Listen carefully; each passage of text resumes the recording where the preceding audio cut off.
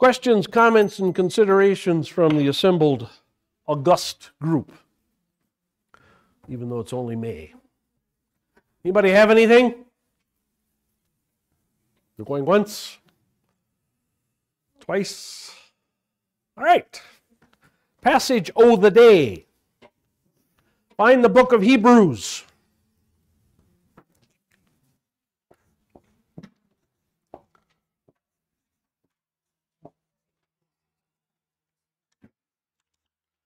When you do, go to chapter 11. The passage is the entire chapter. Give it a quick perusal.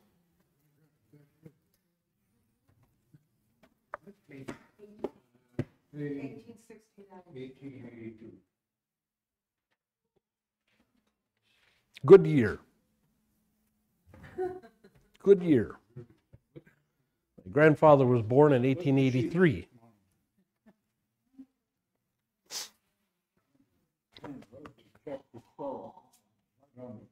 There you go. Good deal. This is, Hebrews chapter 11 is one of the very well regarded greatest chapters of the Bible. There are various combinations or groupings of these chapters, remembering, of course, that chapter divisions are not divine, were not instituted by God or human-made. But in some cases, the human dividing up the books into chapters did a really good job. In some cases, not so much. But anyway, in some cases, really good job. And we will look at various of these greatest chapters as time goes on. One of these days, we may even have a whole series of it. Who knows? I kind of collect them as they come along. Anyway,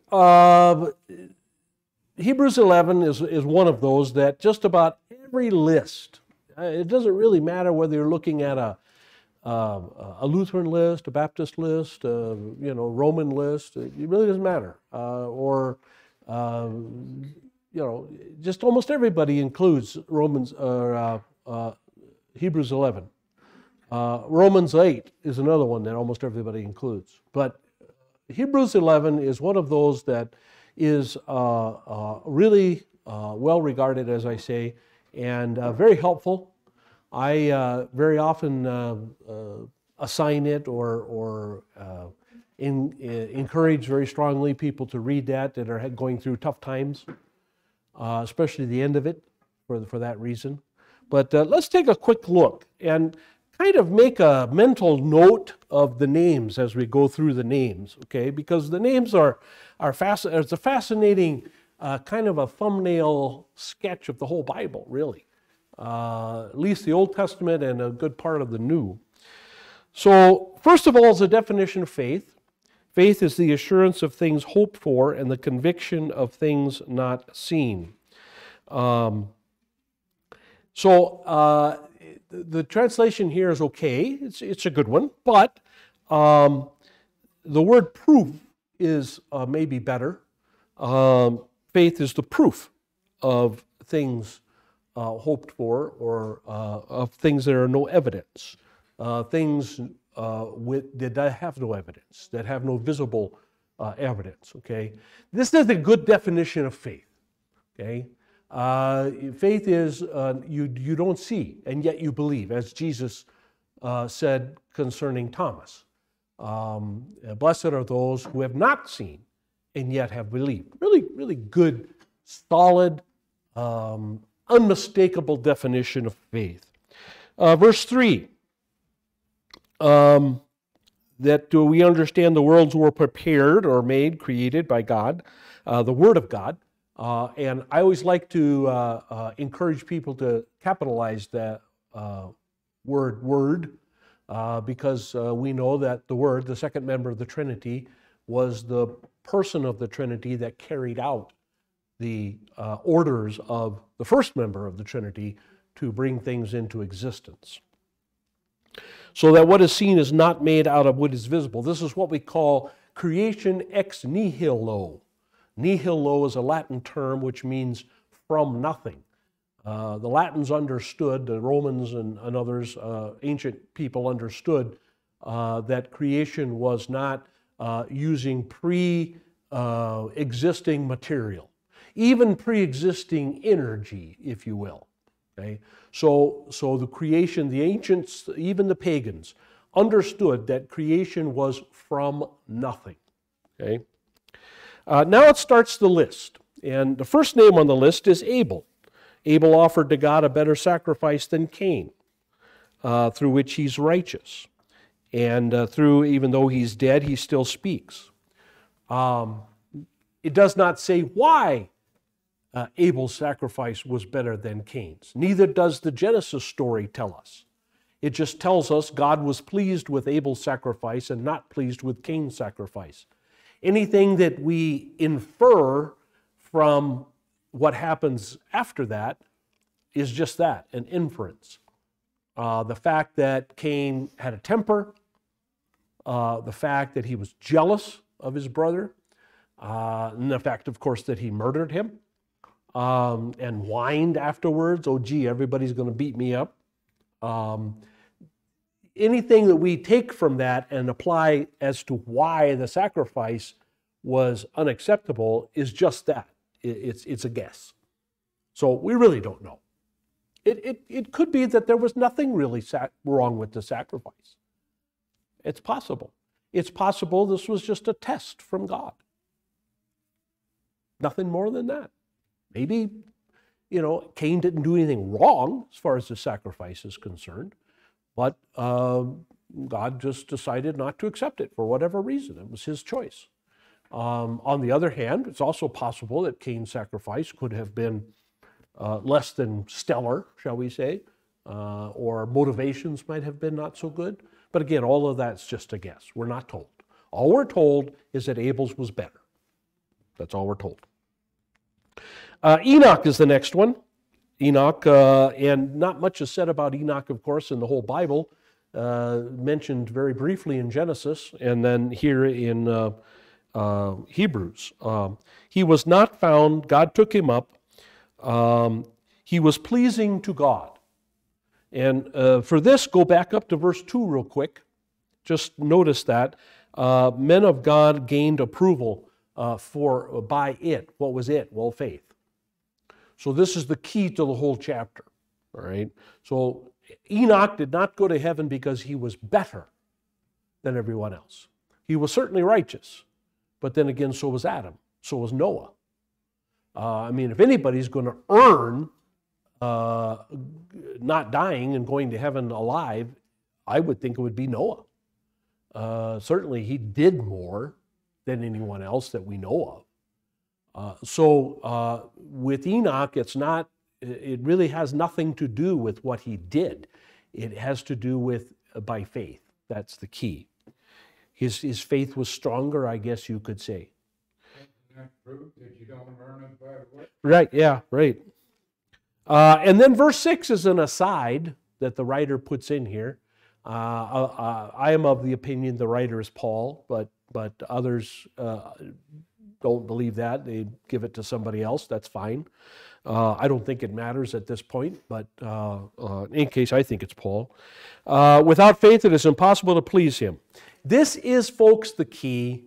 This passage right here, Hebrews 11:6, is the key to the sheep and the goats in the Athanasian Creed and everything else where you see Jesus or an apostle or somebody else talking about the people who have done good to heaven, people who have done bad to hell. You see that in the Bible half a dozen times at least, if not more. Okay? And it bothers everybody. Okay? It drives people crazy because here we are, especially as Lutherans, being taught over and over and over again that salvation is by faith, not works. And then you have Jesus and others saying, well, those that have done good to heaven, those that have done bad to hell. You have to always take those passages of heaven and hell, sheep and goats, whatever you want to talk about, and you have to keep it in context with this verse. If you don't, you're going to get messed up. Okay? It is impossible for the goats, the unbelievers, to please God. No matter how much good they do, or how much bad they don't do. You know, the goats, they say, well, we didn't know you were in prison. We didn't know you were naked. We didn't know you were thirsty. We didn't know you needed food. You know, hey, come on. We didn't do anything wrong. All right? And that's not the point. The point is, you're unbelievers. That's the point. Okay? And it's the same with those on the other side. I don't remember giving you a cup of water. I don't remember giving you clothes. I don't remember doing this and visiting you in jail. And I don't remember doing this. And again, that's not the point. You did it. You didn't even know you were doing it, and you did it. Why? Because you're a believer. Okay? So Hebrews 11:6 always has to be the interpreting verse for all those other verses. Okay? Noah's the next one, of course. Things not seen. Some take that to mean rain had never fallen on earth before. Possible. Can't say it for sure, but it's possible. And so, you know, here God says to Noah, I'm going to make it rain for 40 days and 40 nights. Somebody sarcastically could put into Noah's mouth, rain? What's rain? The point is that God told him something was going to happen in hundreds of years, and Noah didn't hesitate. He started the work. So he didn't see the rain, he didn't see the flood, he didn't see the destruction, he didn't see any of that, but he went ahead and acted anyway. And became the heir of righteousness. By faith, Abraham. Again, Abraham had never been to Canaan. Never been, as far as we know, outside the Mesopotamia. But God said, go to the land that you don't even know. I'm not even going to tell you now what it is. He doesn't tell him until he gets up to Haran. And he spends a lot of years up in Haran before God finally tells him the second step. Oh, now keep going. As far as Abraham knew, Haran, where Laban was left behind, Haran was the promised land as far as he knew, until God told him different. So again, not just once, but twice, Abraham said, okay, and followed God even though he did not see where he was going. He lived as an alien in the land of promise with Jacob and Isaac. 11, by faith Sarah received ability to conceive even beyond the proper time of life, since she considered him faithful who had promised. She received the ability to conceive. Well, you know, folks, the ability to conceive is different than conceiving. A lot of people out there, a lot of females out there have the ability to conceive and don't, for whatever reason. But she took action. And even though her and her husband were 100 years old, and they say themselves far past the time of reproduction, you know, okay, God, whatever, and went ahead and conceived a child. Now, that takes faith. That takes a lot of faith. So here again, that's the example that we have. All these, then a little parenthetical remark again. All these died in faith without receiving the promises. Okay? Now, they received some promises. Noah certainly saw the fulfillment of the flood. Sarah certainly saw the fulfillment of Isaac being born. But they didn't receive all the promises. They didn't receive, for example, Abraham, Isaac, and Jacob did not receive the promised land. They were still aliens and foreigners. They did not receive that. Okay. Noah certainly did not see a full world again. Okay. Billions and billions of people. So there are a lot of promises that they received, but there are a lot of promises they didn't receive yet. They died without seeing the fulfillment of those promises. And yet, it says here, they kept believing. Again, that is the epitome of faith. They are seeking a country of their own. This world is not our home. Our home is in heaven. And so, while it's fine if you want to save the planet for various reasons, being a good steward, of course, at the same time, we're not going to save the planet. God is going to destroy it, burn it down to its atomic elements, so nothing exists again. And on the other hand, too, our home is in our heavenly realm, and heaven and earth, and we know at the last day will be combined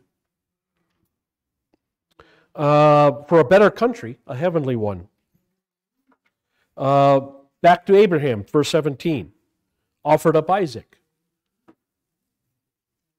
What did he tell the servants? He told the servants, we will return. Isaac and I will be back. He assumed that God would allow him to sacrifice Isaac, which means, you have to understand, this is before the Mosaic law. So the ceremonial way of sacrifice was not yet established.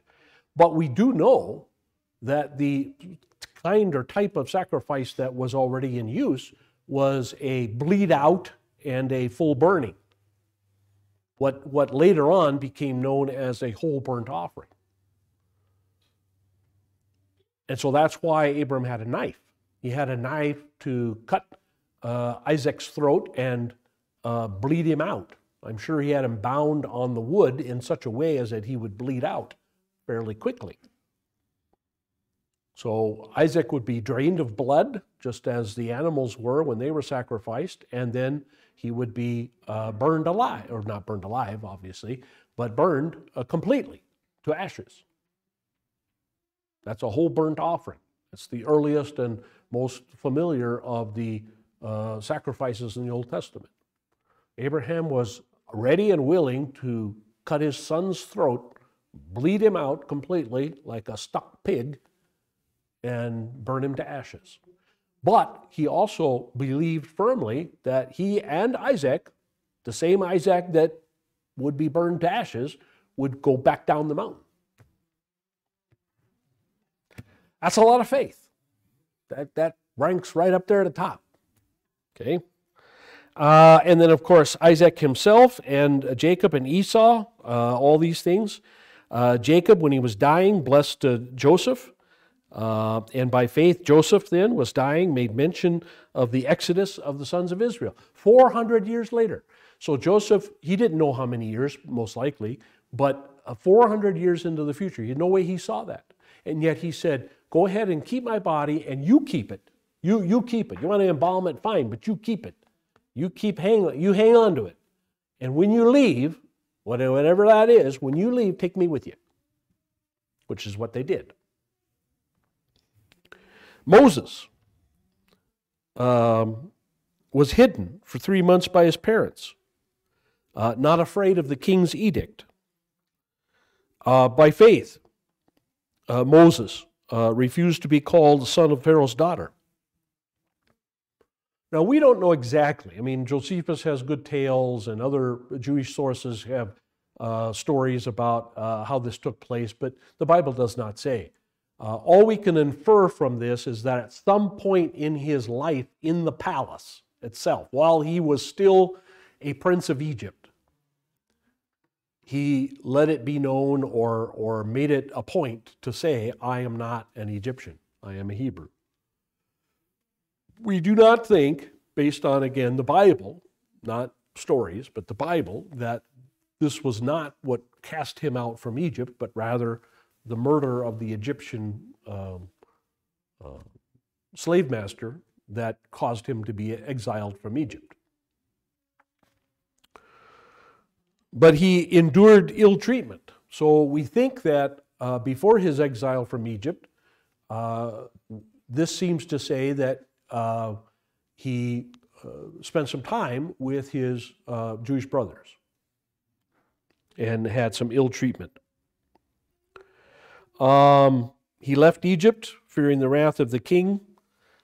And you might say, fearing the wrath of the king very righteously, because he was a murderer. He should have been executed. But he went to a place unseen. He kept the Passover, sprinkling of blood. Okay, again, he did not see the destroyer, the angel of death. He just took God at his word. God said, I'm going to send an angel of death, and anybody whose door is not covered with blood, the firstborn in that house is going to die. No matter if they're 100 years old or 1 year old.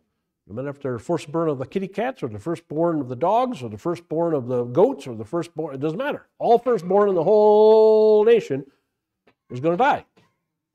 Unless there's blood on the posts. And again, he simply took God at his word. He believed and acted on that belief. Passed through the Red Sea. It's on dry land. It must have been hard. You know, I think the movies, Cecil B. DeMille's, both his silent movie and his 1950s epic, capture that a little bit. When you see the people, I ain't going down in there. I ain't going down in there, man. That water is going to fall on us. And you get a little bit of a sense that people were a little bit reluctant, and Moses had to, and Joshua kind of, hey, come on, guys, come on, it's going to be okay. But it must have taken a lot of faith, frankly, to look up at those walls of water that are being held by nothing. There's no plexiglass there, you know. There's no transparent aluminum. Manufactured by engineer Scott to keep the walls of water from crashing down on you again. So yeah, that must have taken some bravery there. Walls of Jericho, next thing. See what I mean? Nice little biblical historical list here. Walls of Jericho fell down again by faith. They didn't pull them down. They fell down. 31, Rahab the harlot. Very bold here, and it's, Rahab was a prostitute. She wasn't even anywhere near the line of Abraham. Okay, she was a Canaanite. Okay, those are Hamites. Canaanites are Hamites. Abraham and his line are Sethites, Shemites, Semites. Okay.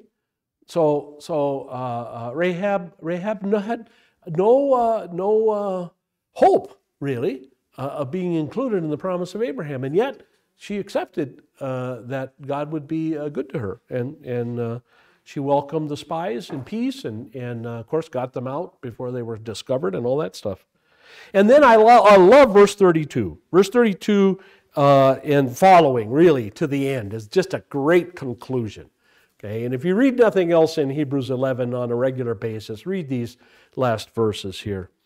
What more shall I say? Time will fail me if I mention Gideon, Barak, Samson, Jephthah, David, Samuel, and the prophets, who by faith conquered kingdoms, performed acts of righteousness, obtained promises, shut the mouth of lions, quenched the power of the fire, escaped the edge of the sword, from weakness were made strong, became mighty in war, put foreign armies to flight. Women received back their dead by resurrection. Others were tortured, not accepting their release so they might obtain a better resurrection. And others experienced mockings and scourging, chains and imprisonment. They were stoned, sawn in two. They were tempted. They were put to death with the sword. They went about in sheepskins, goatskins, being destitute, afflicted, ill treatment.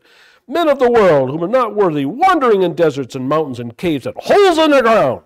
And all these, having gained approval through their faith, note that, gained approval through their faith, did not receive what was promised. Some of it, yes, but not all of it.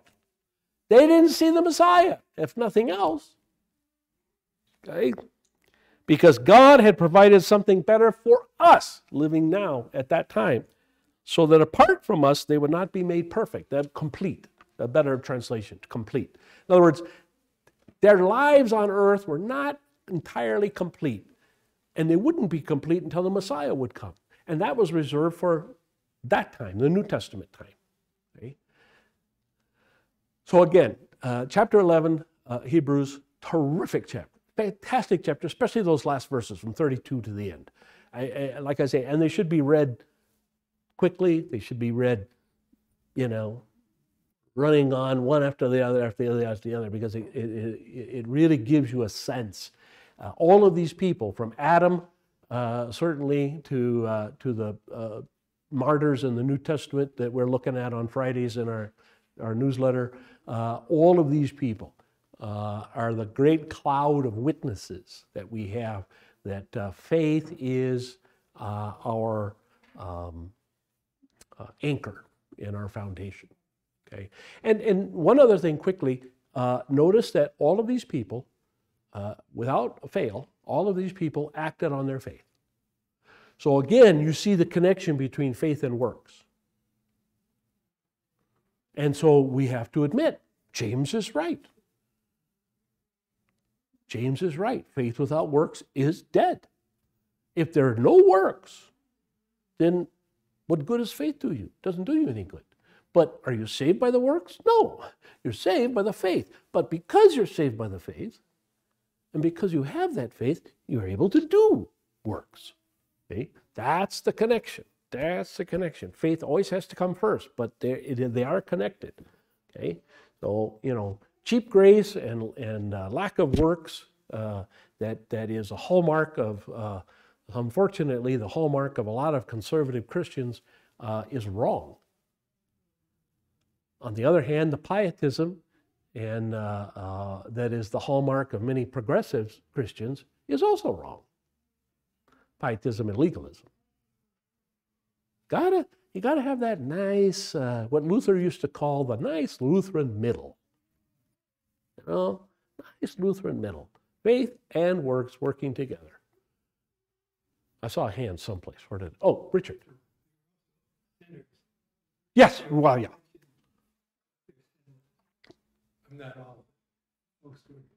No, they don't. No, they don't. Like I said, we don't know what Cain's sin was aside from murder. We don't know why his sacrifice was missing.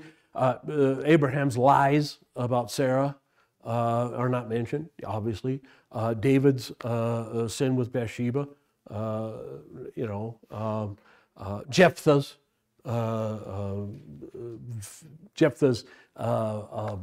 foolish oath that was completely unnecessary, whether it caused him to actually sacrifice his daughter, an actual blood sacrifice of his daughter.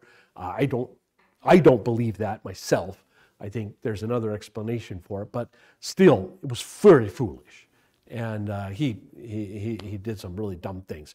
The others too, for that matter. I mean, Peter doesn't talk about Peter's denial. Doesn't talk about Paul's persecution of the church. You're right. There's a lot of things about sin that's not there, and they're all kind of glossed over. And the faith rises to the top, you might say. Yeah. Anything else on Hebrews 11? So mark that down. Mark that down as a great chapter of the Bible. And something that, especially as I say, the last 10 verses, whatever, or so, just really terrific stuff. In case you get burned out, down and depressed and, just kind of bummed. Boy, I tell you, you can't do better than that. And Romans 8, of course, too, same thing. You get to the point where you need a little encouragement. Romans 8, another great chapter of the Bible.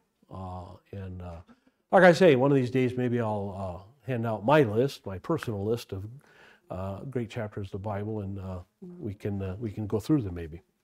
Any case, so that's it. All right. Any other questions or comments? Okay. Let us go to the next to last denomination and or faith group in Christianity, which is the wonderful Methodists.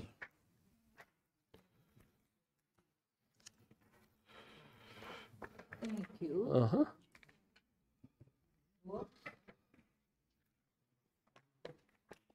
What can anybody tell me one way or the other of your own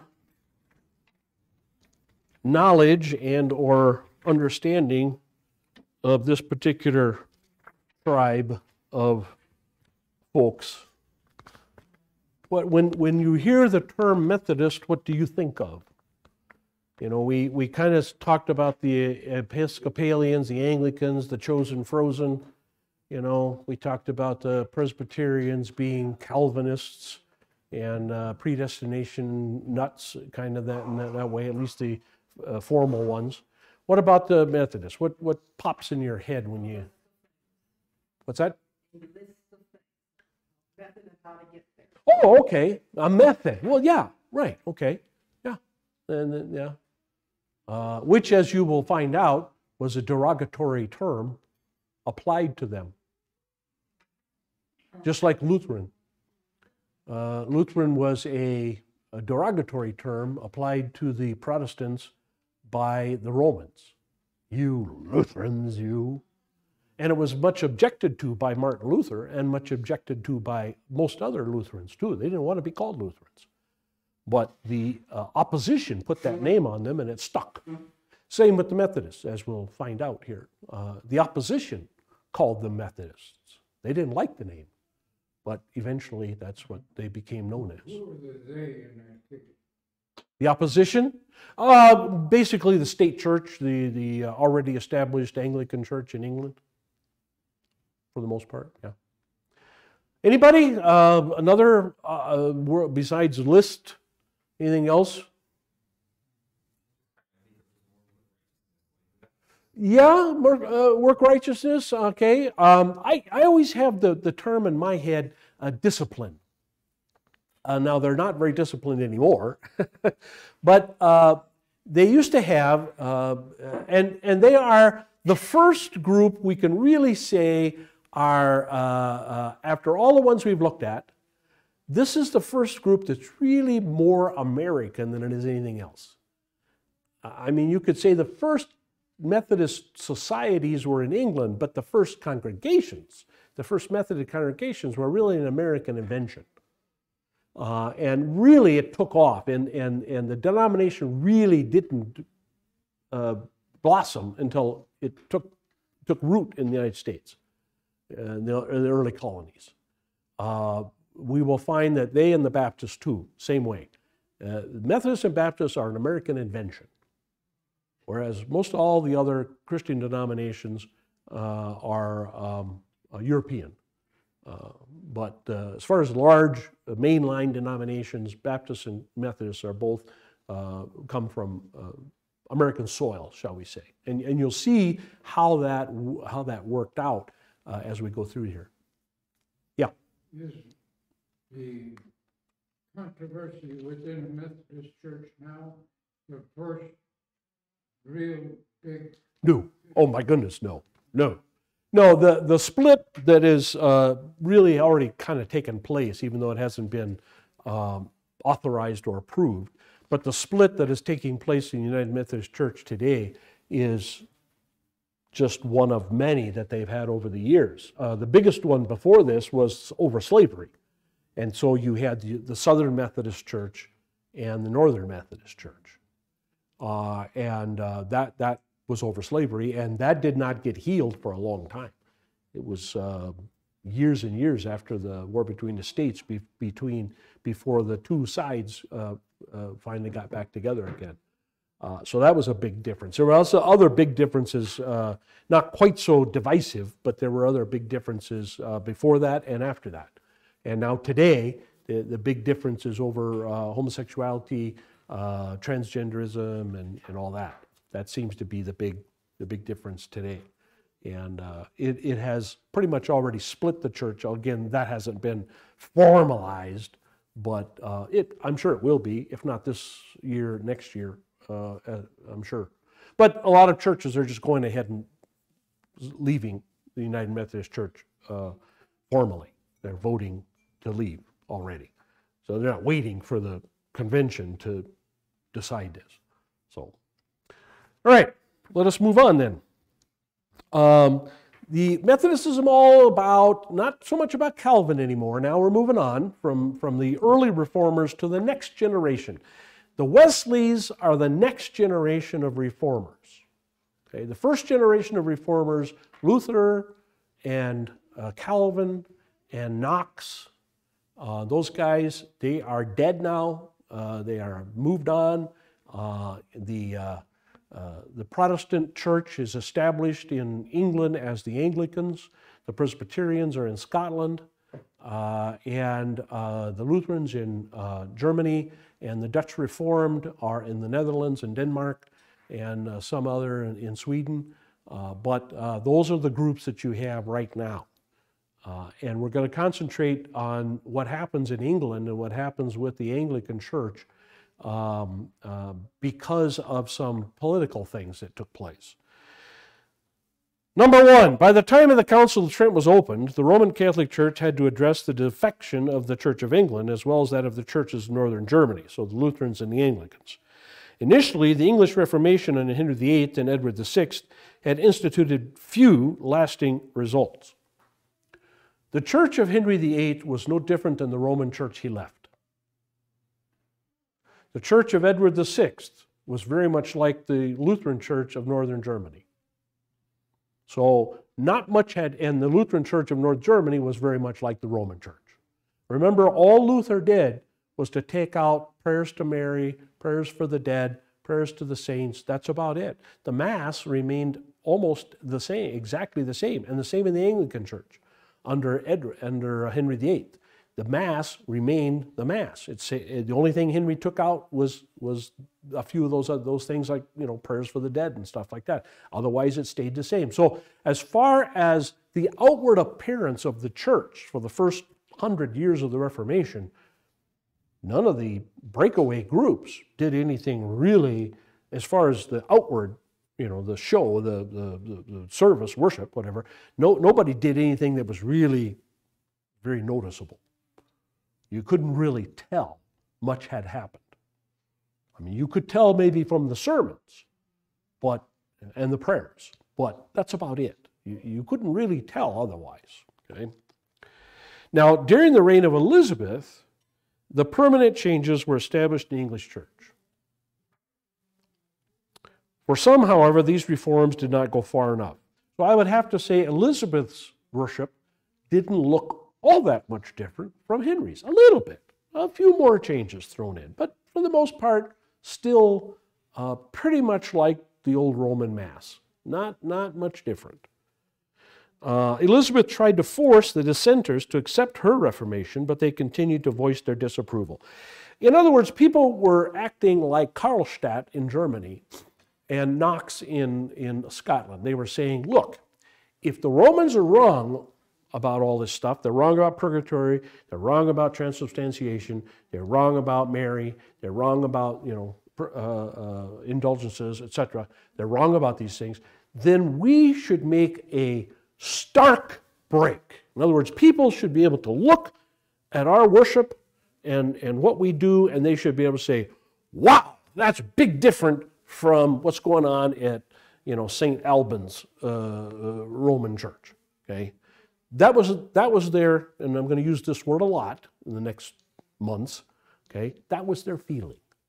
Okay, their feeling was, we don't look and sound different enough.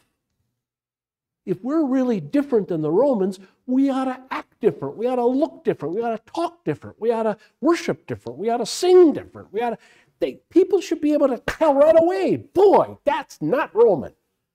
Instead of walking in, like people do to our service to this very day, walk in and go, oh, hey, this is a lot like Roman Church. Yeah. Well, of course it is, because Luther's Reformation was a very conservative Reformation. He didn't throw out the baby with the bathwater. Okay? So, again, people they were itching for more change. Okay? And they wanted their change to appeal to their feelings and emotions. That was what's going on. Okay? So in 1689, the Act of Toleration brought the religious struggles for most English dissenters to an end. So Elizabeth said, look, you want to be a Quaker, you can be a Quaker. well, she was dead by this time, but at this point, you've got some. You had the English Civil War.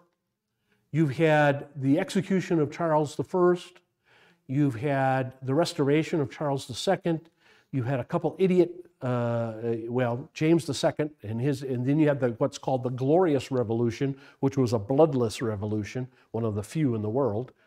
Then you had William come over from Orange over in Germany or Netherlands with Anne, who was a Stuart, Queen Anne, and William and Mary, not Anne, Mary, William and Mary, and they came over, and this brought a kind of a moderation. And then the Act of Toleration was passed, which meant if you want to be a Anglican, great. You want to be in the church, that's fine. If you want to be a Quaker by that time, you want to be a Puritan by that time, that's okay. You want to be a Baptist by that time, it's okay. You want to be a Methodist by that time, that's okay, even though those terms were not always used. So the Act of Toleration was, by the way, the Act of Toleration applied to everybody except, anybody? The Romans. Didn't apply to the Romans. As a Roman Christian, if you were a Roman Catholic in England after 1689, you still could not vote. You could not vote, you could not own property, you could not serve in the military, you could not serve in the constabulary. There were all kinds of restrictions, and those restrictions stayed until the 1800s. England was a very, very anti-Roman country for a long time. And I think that's basically because of all the plots, like the gunpowder plot. You're all familiar with the gunpowder plot? And you know that face you see all the time with the little mustache, right? Right? You know. Yeah. What's that called? What's that guy's called? What's that guy's called with the mask? Guy Fawkes. Guy Fawkes. And then there's a term, they made a movie, and the guy used that in the movie. Well, I didn't see the movie, but yeah, V for Vendetta. Yes, V for Vendetta, and that's a Guy Fawkes mask. That mask had been around since the gunpowder plot was against James II. But yeah, the gunpowder plot, 5th of November. Yeah, big deal. You go over to England today, big party. I mean, it looks like our 4th of July. Big time, okay? Because that's when the gunpowder plot was discovered and fizzled out, basically. They were going to blow up Parliament. When James was going to start Parliament, you know, the king or the queen always goes to Parliament and starts it off, you know, kicks it off. And so when all the parliamentarians, House of Lords and the House of Commons and the king and all of his family and everybody else was all in one place, right? They didn't have that lone survivor policy yet, okay? And Guy Fawkes and his Roman Catholic friends had gone down in the basement, and they'd put tons of black powder down there, and they were ready to set it off, but they were discovered. And so yeah, when they were discovered, then he was hung, of course, and his friends, and so that's a real big holiday in England, real big. And it was big because it was seen as a great victory against the Pope and those crazy papists. And mostly the legislation in England that's anti-Roman doesn't say anti-Roman or even anti-Catholic. It says anti-papists. The big enemy is really the Pope, not anybody else. Okay. Oh, just a sidelight there. Unfortunately, the end of these 17th century struggles was marked by a general spiritual lethargy. That's important to note. People were real involved in trying to get the country to pick one religion. Okay? A lot of people were working hard. The Lutherans were working hard. The Presbyterians were working hard. The Arminians were working hard. The Anglicans were working hard. Everybody was working their tails off to get the country to pick just one religion. Okay? And instead, William and Mary came over and they said, let's be tolerant. Let's tolerate. You can be whatever you want to be. Well, what effect did that have on the population? The population basically said, oh, really? These are our leaders. This is our king and our queen and all the people in the House of Lords and all the people in the House of Commons. And they all approved overwhelmingly tolerate any religion you wanted, pretty much, except for Romanism. And so a lot of people, not the Romans, of course, they were still persecuted, but all the Protestants all said, what's the point? If everybody's right, remember how that goes? Right? That's right. And so what's the point? Why bother? And this attitude, this spiritual apathy sunk into the society. By the time you get to Dickens, 100 years down the road, okay, it's a mess. I'm sure if you've read any Dickens, if you've seen any movie adaptations or whatever, you look at that. If you've ever seen The Christmas Carol and the way people act, not the rich people, but the rest of the people, how grubby they are, money grubby they are, how immoral they are, how you have no idea.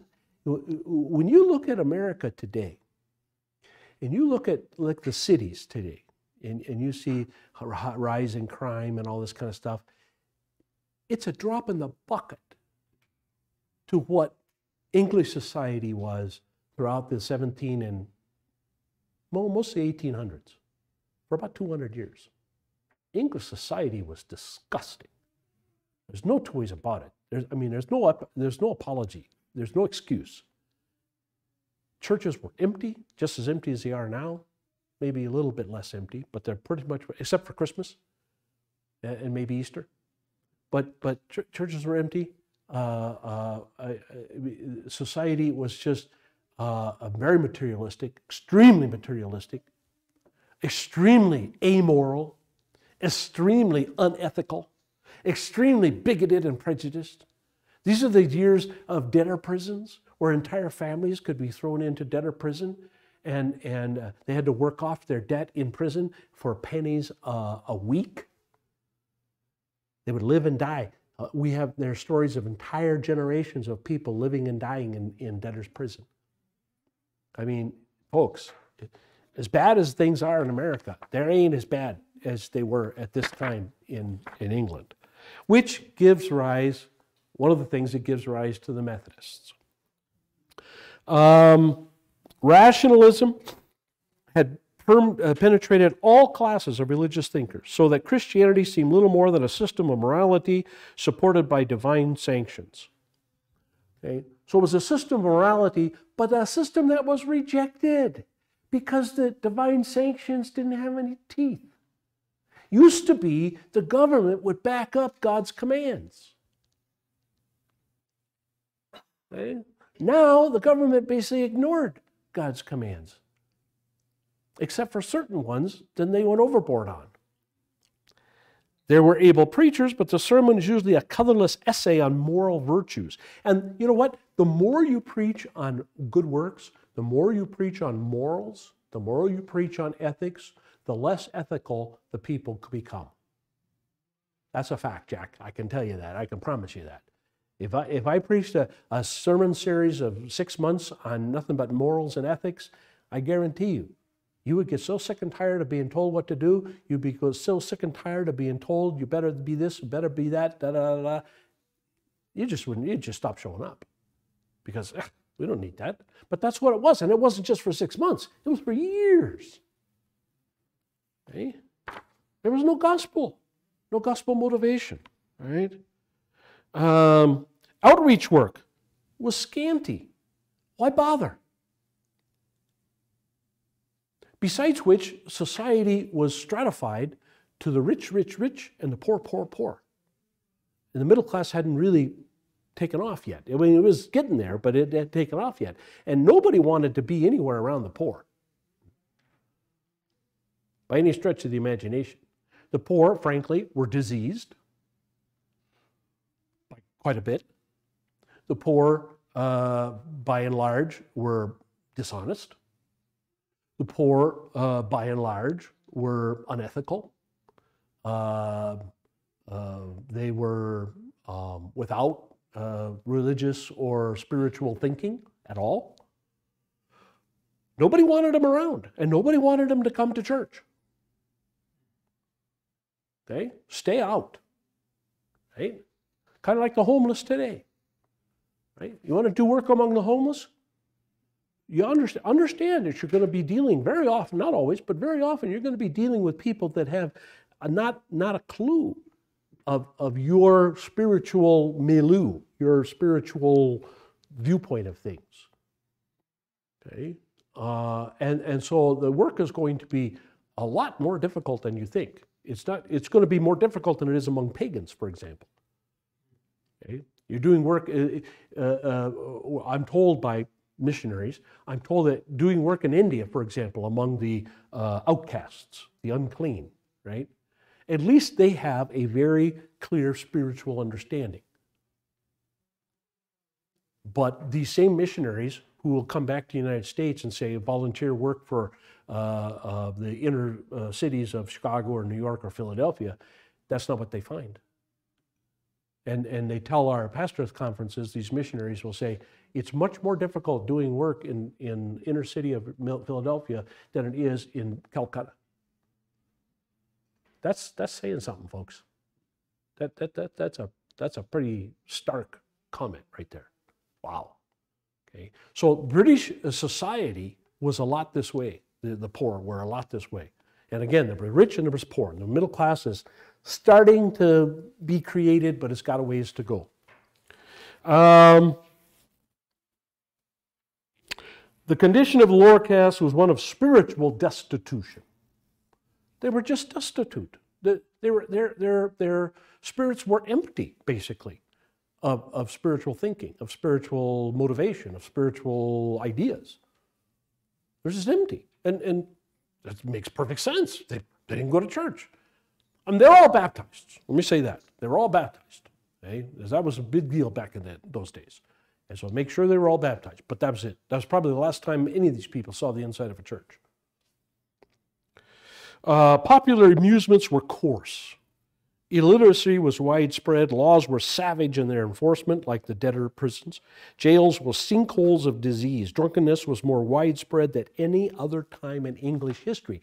And that's a pretty amazing statement when you think about the pubs in the 1800s and 1900s and how many there are. You can't go to any place in England and not see a string of pubs. I mean, boy, the English like their warm beer. I don't know exactly why, but they're really into that warm beer. They like their pints of Guinness, just like the Irish. But to say that their drinking is worse here in the 1700s than it is in the 1900s is a pretty amazing statement. But again, this is what you're dealing with. So you can imagine, and so the rich are going to church. They're going to church in their carriages, and they're all dressed up real nice. And the preacher's up there talking about how good they are and how good they need to be, and so on and so forth. And no gospel motivation, no evangelism motivation, none of that kind of stuff. And they get back out and they get in their carriages and they go home. Okay? And along the way, they see the destitute and the poverty-stricken and the prostitutes and the flower girls like My Fair Lady, kind of thing. And they see all that. And they put their handkerchiefs to their nose. And this is where snuff gets to be really important. You realize that? Where snuff came from? Snuff came from the fact that a lot of these rich people had to go through very poor areas in order to get to certain of their destinations. And they couldn't stand the smell. And you couldn't either, by the way. I mean, these were people that lived their whole life without taking a bath. You remember that scene in My Fair Lady where Professor Higgins is going to give her a bath? And she says, "You mean wet all over?" Well, yes. You got to take your clothes off. So you could tell, and if you read Pygmalion, the original, the woman's never had her clothes off. I mean, right? I mean, best they could do is, a cat bath. That's about it. A lick and a promise, as they say. My mother used to call it. So the society is just completely different. Completely. All right? So yeah, you snuff up your. So you don't have to smell that smell. Well, and the sewers by this time in England, in London in the 1700s, are starting to be put underground. But there's still a lot of places in London where they weren't. They just ran right down the middle of the street. Great Britain stood on the eve of the Industrial Revolution, which transformed the country in the last third of the 18th century from a collection of medieval agricultural communities to a modern manufacturing state. Early in the 18th century, there were many men and movements looking toward better things. A lot of people. This is the time where the people like Salvation Army gets going. This is the time when the Quakers are starting to reach out into communities and serve the poor and stuff like that. This is a time where a lot of people are seeing the need, but they're not able to do much really at this point yet. Some efforts were also underway for a return to more religious life. Among the revivalists, here you go. Among the revivalists were the societies, the earliest of which formed by a group of young men in London about 1678 for prayer, reading the scriptures, the cultivation of religious life, frequent communion. Please note that. You will see this run through the history of Methodism. I know this is a surprise to most Lutherans, but the very beginnings of Methodism started with a great appreciation and a great desire for frequent communion. You don't see that too much in the Methodist Church today, but you used to. This was the beginnings of the movement, was focused around frequent Lord's Supper. Aid to the poor, soldiers, prisoners, encouraging of preaching. These groups multiplied rapidly. By 1700, there were 100 in London alone. They found many other parts of England and Ireland. In many ways, the society resembled Jacob Speiner's Collegia Pietas. This was pietist fellowships in Germany. This was the time of pietism in Germany, when the same things were happening in German society, not maybe quite so stark, but still they were happening. And Spener and his guys, a guy by the name of Franke, Spener and Franke and Count von Zinzendorf and the Moravians and others, they looked around and they saw, we really got to do something about this. People are not very spiritual. People are not very religious. The churches are, again, pretty empty. Nobody's going to communion. Nobody's studying the Bible. Let's prove this. And so there was no, as far as we know, there was no correspondence between the London religious societies and the pietist cells in Germany. As far as we know, there was no connection. Now, people were traveling in those days, especially merchants, and so there's certainly possible that merchants from England could have gone to Germany, seen that, and taken that back. But we have no proof of that in history. They also had no Spener to lead them. Spener was very, very outgoing. He was a very, very fiery guy. He was like the future Whitefield in America later on, and the Wesley boys. And he was one guy, and he was very energetic, he and Franke both, and they really led the Pietist movement from the front. they led from the front, not from the back. They were composed almost entirely of communicants of the established state church, the Anglican Church. Many clergy looked upon the societies as enthusiastic or fanatical. Enthusiastic in the German word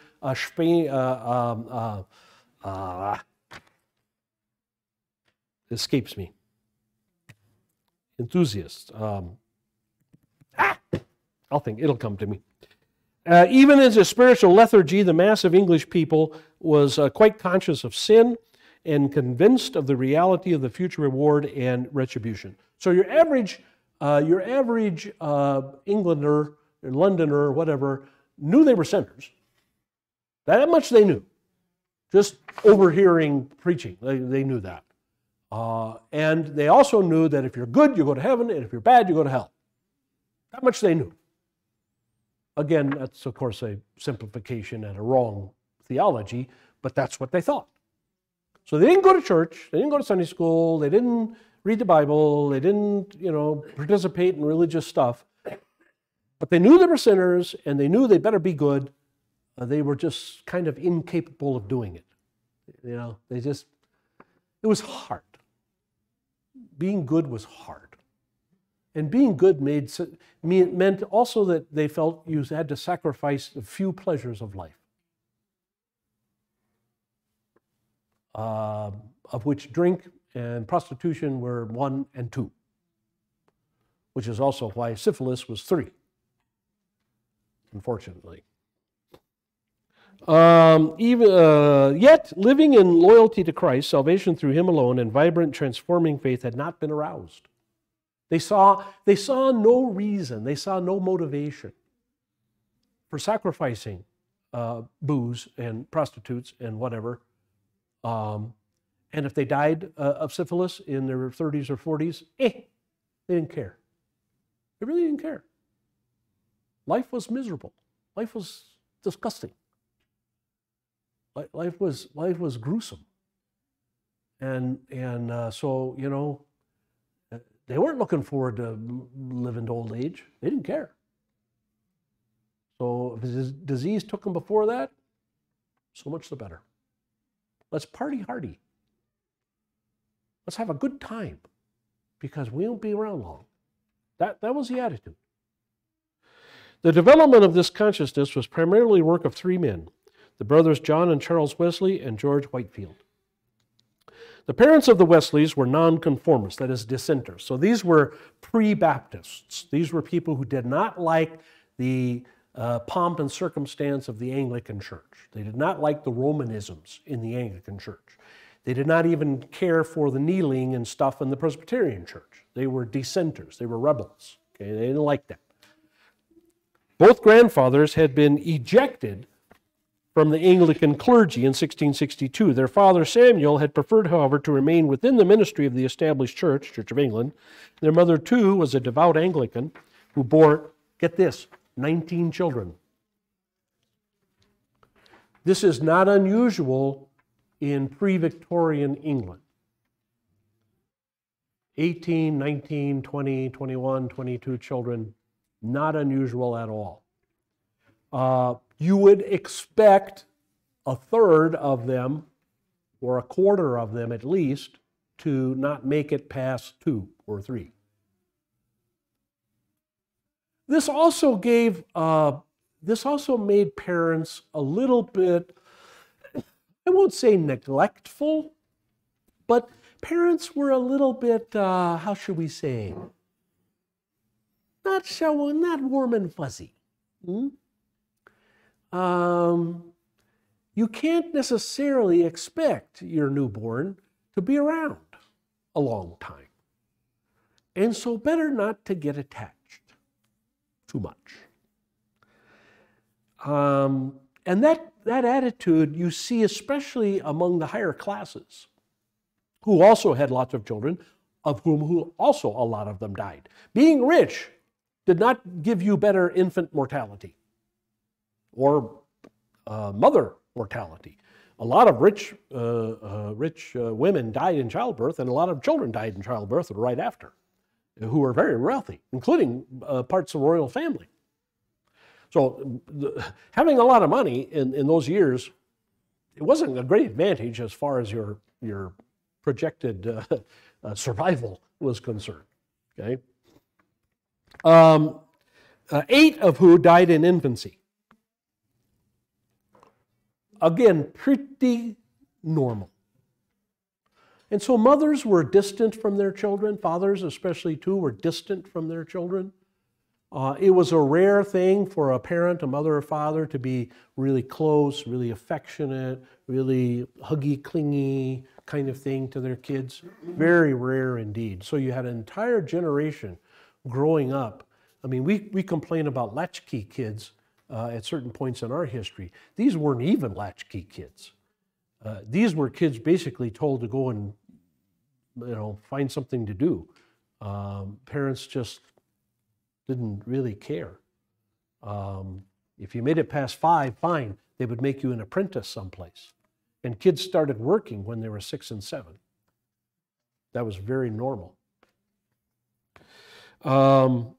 John was born, was the 15th. Charles was the 18th.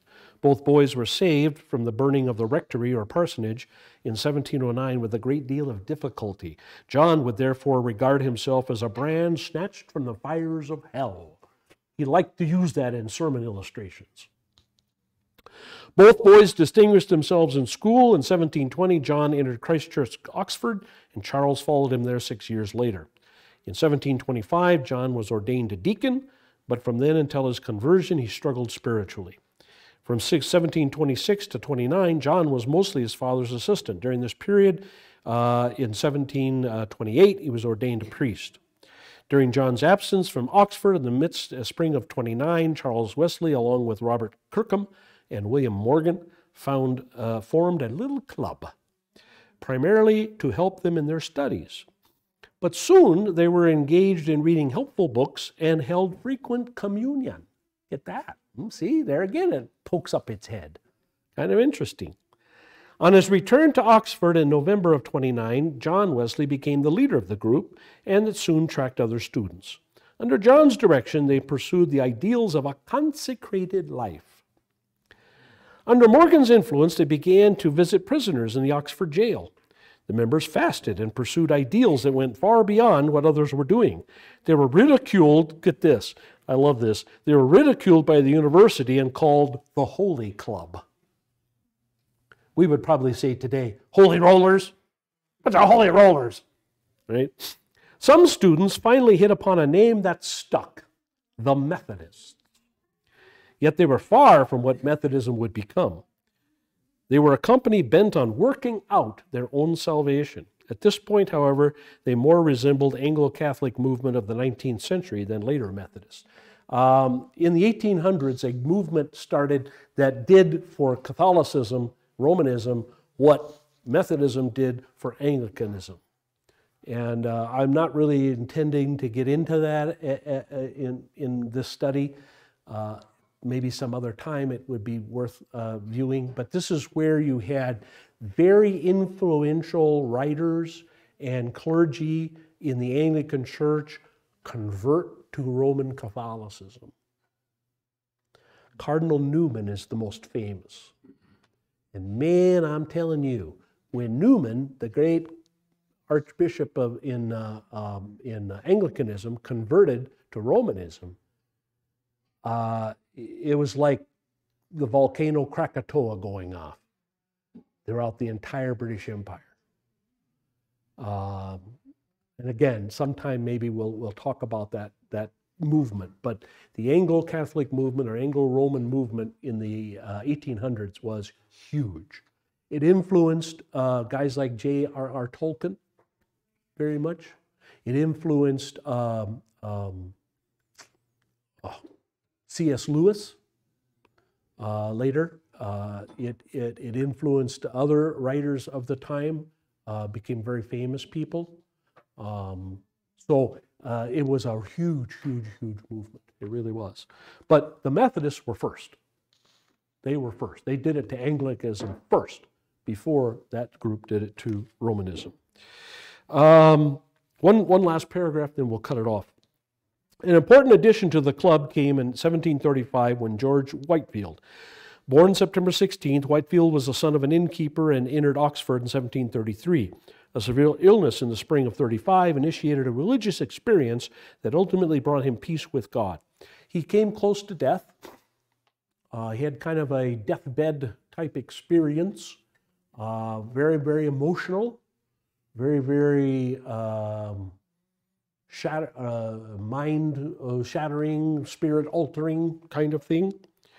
A man without denominational feeling, he was ready to preach anywhere and everywhere. His message was the gospel of forgiving grace. He promoted peace through the acceptance of Christ by faith and favored a life of joyful service. A large part of his ministry was spent in America. Arriving in Georgia in 1738, his preaching in New England in 1740 introduced the greatest spiritual upheaval ever witnessed in America, I would add, to this day. The so-called Great Awakening. He visited America 7 times, finally dying in Newburyport, Massachusetts in 1770. Whitefield actually was no organizer. He left no party to bear his name, but he did awaken thousands. He was a Methodist, but some people refer to him today as a Baptist. He was a revivalist, basically, in lack of a better term. He was the first American revivalist and created a very unique, a very clearly separate, different type of religion than was in Europe. Whitefield was the first American Christian, if you will. Truly American. Homegrown, really. Homespun. He sharpened his oratory in frontier camp meetings. He was really the first in what we would today refer to as an American spiritualist, or an American Christian, or an American religious leader of some kind. He really was. He really was the first. And all the ones after, from Billy Sunday to Billy Graham and Franklin Graham today, and Jerry Falwell and Jimmy Swaggart and Pat Robertson and all the rest of them, can't hold a candle to George Whitefield. He probably converted more people, brought in more people, baptized more people, had bigger influence on the country as a person, including the founding fathers, than any other human being. And we could do a life of Whitefield and it would be very entertaining. But we don't have time for that. So we'll cut it off there and we'll pick it up at the Methodist Club of Oxford next time. Paragraph 10.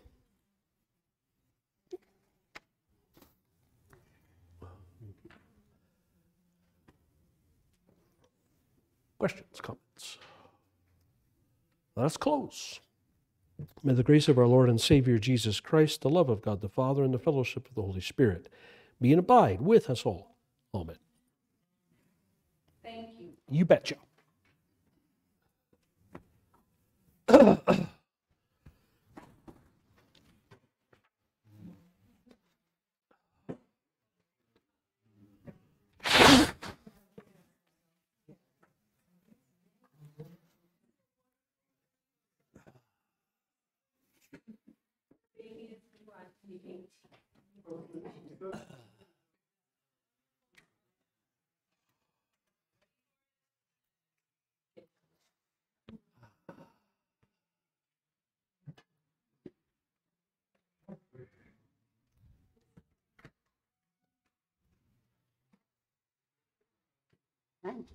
You bet.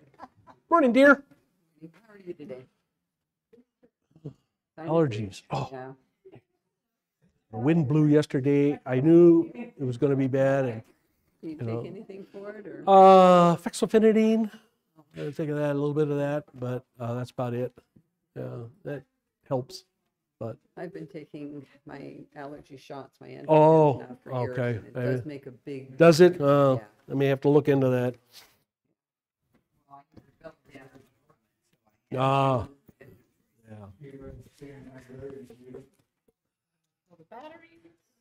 Oh, yes.